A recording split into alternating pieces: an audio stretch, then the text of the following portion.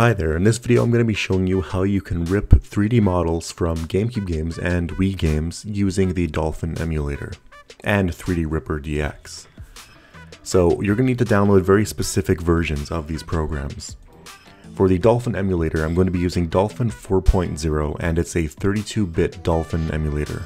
It being 32 bits is very important because 3D Ripper DX doesn't work with all kinds of programs. Now, as for that program, you're going to want 3D Ripper DX version 1.8. It's possible you can use future versions or even earlier versions, but if you want the exact same results I'm getting or a better chance of that, it's best to use the same programs and proper versions. So I'm also going to be using Blender to look at the 3D models, but that's not necessary. So I'll try to have links to these programs in the description below, and assuming you've gone and downloaded those programs, we can begin. So you're going to need a ROM or ISO file to use to actually rip 3D models from. In this case, I'm using James Bond 007 Agent Under Fire. But the first thing you want to do is boot up 3D Ripper DX. Now you're going to want to click on this directory over here, this button, and find your Dolphin emulator that you're using. In case mine's already selected, so I won't be doing this step, just make sure you click on the dolphin.exe file. Now the defaults over here are usually good, but make sure Capture All Textures is selected and that your capture key is something appropriate that isn't already being used on your keyboard. So mine's F1 and that works for me.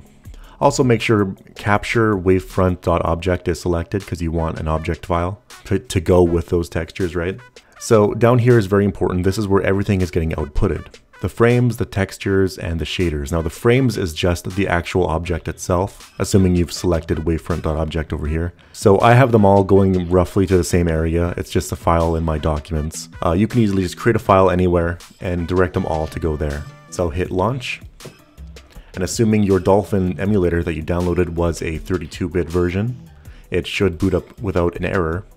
If it says unable to create process, likely you're using a 64-bit version of Dolphin, and you'll have to find an older version, or just a different one. So there's a step you've got to do here. Go to your graphics settings. Depending on what version of Dolphin you have, it may be different to find that. But once you have graphics settings open, make sure you're using at least Direct3D 9, one of the older ones that 3D Ripper DX can actually support. Assuming you've selected that, let's go ahead and start up the game. So one thing I'm going to go ahead and do is mute the audio. So I'm going to do some settings here in this multiplayer session and go ahead and begin a map that I want to rip 3D models from. Let's say this one here. Select that, start the game, and now get ready to press F1 to capture your results. So let's say I want to look, and it doesn't capture everything you're seeing. That's one of the drawbacks of using 3D Ripper DX. What you want to do is capture everything in front of you. So try to get a good angle like this and press F1. And now it's been captured. So I can go ahead and pause emulation here in case I want to capture more 3D models.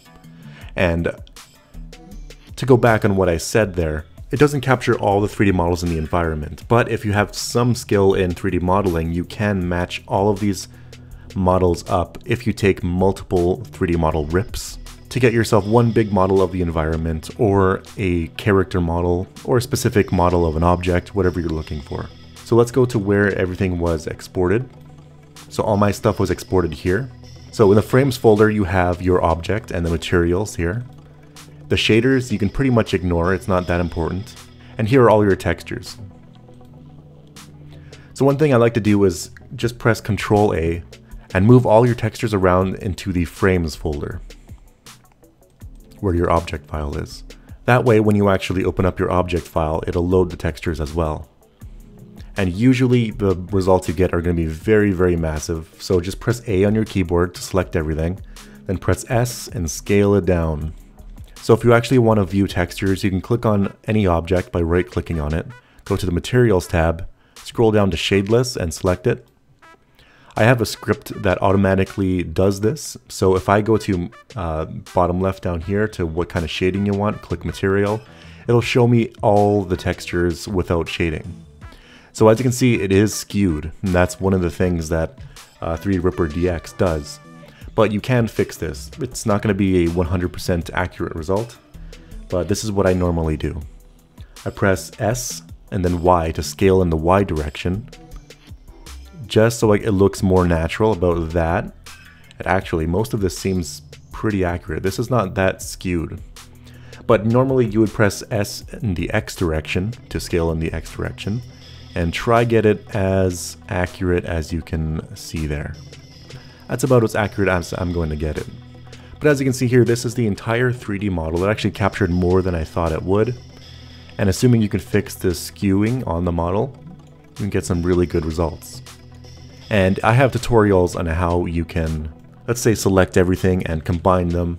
And you have all of these materials with different textures. I have a tutorial on how you can fuse them all into one UV map. Or you can do it in chunks, just so you don't have such a mess to work with. But that's it for this video on how you rip 3D models from in this case, a GameCube game, but the same process for a Wii game. If you have any questions, post them below and I'll do my best to answer them. And make sure you leave a like and subscribe, and thank you for watching.